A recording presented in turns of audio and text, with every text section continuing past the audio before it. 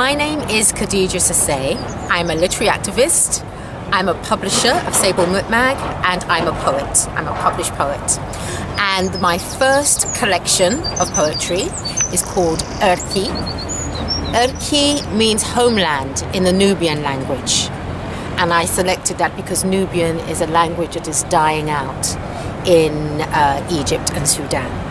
This poem is called This House is an African House. This house is an African house. This your body is an African woman's body.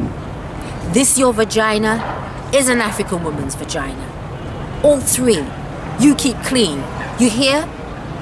Otherwise, I will wash you out with bleach, scrub between your legs with a scarring pad, then I will take your body and clean the house with it. At 11 years old, I didn't want a woman's body. I was sure my friends didn't have vaginas, and I wanted to be just like them.